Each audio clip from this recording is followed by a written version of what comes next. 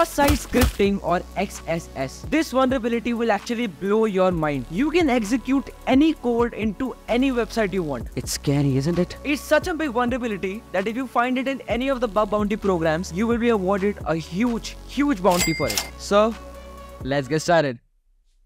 अरे शॉट नहीं आया अच्छा, okay. So, let's get started.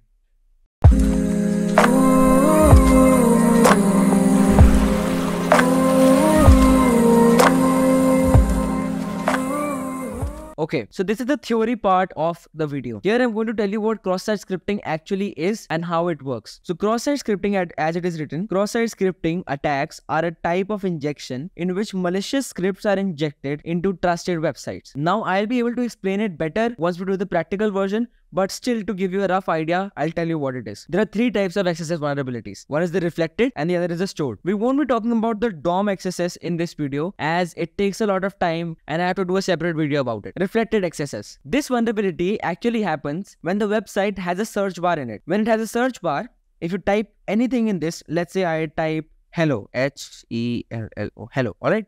I type something in it and it gets reflected in the web page. What I type, the website is actually rendering that and it is showing it to the user in plain text into the website. That means that whatever we type in the search bar will be rendered by the database and then it will be showed to us on the website page, on the user interface page. Again, I will be able to explain it more when I do the practical version, but just to give a rough idea. So this happens when you type it in the search bar and it just reflects it back. And stored XSS is not that different. If you type something in the website right here, if you type something in the search bar, alright, it will go to the database in stored XSS I'm talking about. This happens when you write a comment or something that is permanently stored on the web page. A comment or a tweet or a post or any social media sites are mostly vulnerable to this because what you write is actually in there for everyone. Anyone opens that page will be able to see that comment, and if you write some malicious code in that comment and if the website database renders it, everyone will be vulnerable to this exploit. So stored XSS happens in comments, in posts. So if you type some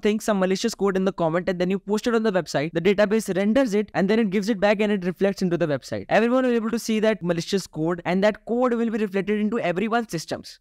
Okay, for the practical version, we will be solving two labs and then we'll be attempting on a real world website, the OWASP Juice Shop. Now this website actually is made by OWASP and it is vulnerable to all the OWASP top 10 vulnerabilities. So I hope you know that if you're into pen testing and you're doing bug bounty, you will be knowing OWASP top 10 vulnerabilities. So this was made by that website and it is full of vulnerabilities just waiting for it to get exploited. So I hosted it on my terminal as you can see right here. So it is hosted by Node.js. I hosted it right here. You can also do it. I'll leave a link in the description down below to the blog. So we'll be penetrating OWASP Juicebox and we'll be solving two labs to understand how it works. First, reflected XSS. I have the lab opened up right here. As you can see, there's a simple website and it's a blog post website. As I told you, XSS is generally done on blog post website and websites that have a search bar. Alright, so this is reflected XSS. So as you can see, it has a search bar to search for the blog. Okay, so if I type anything that is actually not a blog, it will render it. And as you can see, whatever I typed that string and it got shown right here. So that means whatever I will type in that search box, it will go to the database, it will check if that thing is there and it will come back and show that same string to me on my web page, right? So if I send some code here, it goes to the database and if it gets rendered, that means it has a cross-site scripting vulnerability. Alright, so I'll show you how. You go here and then you can just type underline tag. This is HTML if you don't know. What the U tag does, it underlines the word or the string that I'm typing. So I'll do the same thing. I'll type U and then I'll type hello. So usually what should happen, this full string including the U's and including the slashes, everything should be displayed right here, right? But see what it does. I'll click on search and it'll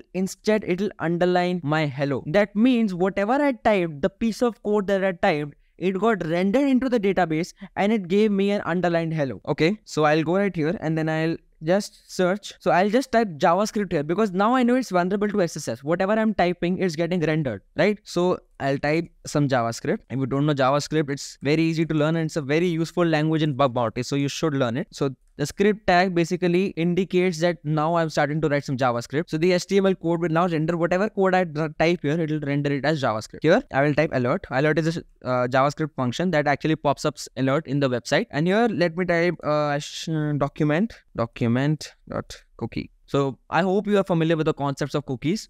So what this code will do, it'll go to the database, it'll fetch down the document cookie and it'll display to me as an alert here. But type on search. As you can see, I got the website cookie right here. Click on OK, and as you can see, we solved the lab. So reflected access is that easy, and it is very common in websites. And if you find this, it's a very, very huge vulnerability, because just think about it. I was able to inject any code I wanted in the search bar, right? So there are many XSS payloads available on the internet. If you know JavaScript, you can create your own payload as well. Just put it in the search block and it will get affected in the website. It's too easy. Next, we have stored XSS. I'll read the lab. This lab contains the stored cross-site scripting vulnerability in the comment functionality. To solve the lab, submit a comment that calls the alert function when the blog post is viewed. So in this, I have to call the alert function, but I have to do it as a stored XSS type of vulnerability. I'll go on any post, I'll view any post. As you can see, I got the comments of these people, right? Some people wrote some comments, and whatever they wrote, I was able to see those comments, right? So if I write some malicious code, if someone else opens that comment, that malicious code will get rendered into their website, and their computer will also get injected with that code. So in the comment, I'll show you how to do it. In the comment, I'll again write that alert function. So first you have to write script for telling that it's JavaScript. Okay, then here I'll call out the alert function of JavaScript, and I'll type again document.cookie. Okay. So again, what this will do, this will again show me the cookie, but reflected accesses were only to me. I was the only one who was able to render that page by myself. But here, if I find a stored XSS, this will be able to render the code of everyone else, whoever opens this website. So I'll type any name, XYZ, email xyz@gmail.com. Website, we don't need website, just post the comment, and yeah, we solved the lab. Because now if you go back to the blog, it will show this to us. And whoever goes to that blog now has that stored XSS vulnerability, and the cookie will be shown whichever user opens that blog now. So this vulnerability is huge, and this can affect many people. Now we'll go to the OWASP juice shop, and here as you cannot type any comments. Once you purchase something, you can write a review after that, but you cannot write comments on anything. But as you can see, we have a search bar right here. So we can try, if we write hello, as you can see, we get hello right here, because search results, hello, and there are no search results here. So as you can see, whatever we type here gets rendered into the website. So we'll check if it's vulnerable to cross-site scripting. How? We'll just type underline, and then we'll type hello, press enter, and we got it underlined. Isn't that great? It's vulnerable to XSS. Now if I get any payload, I can just put it in here, and that payload will be executed into the website. But this was actually a vulnerable website, actually made to be tested, made for the people who are learning bug bounty and penetration testing like you. You can absolutely use the tool. I'll leave the GitHub link down below on how to install it. It's a very good tool if you're learning bug bounty and penetration testing. It has all the vulnerabilities in it. You can just try to exploit it. You can just try to find it. So now as you can see, we found this vulnerability in a real website. Okay, so that's it for this video. Thank you so much for watching. If you liked it, be sure to smash that like button down there and subscribe to the channel. I post videos every week about ethical hacking, penetration testing, and bug bounty. So if you are a fan, be sure to subscribe, and till that time, keep hacking.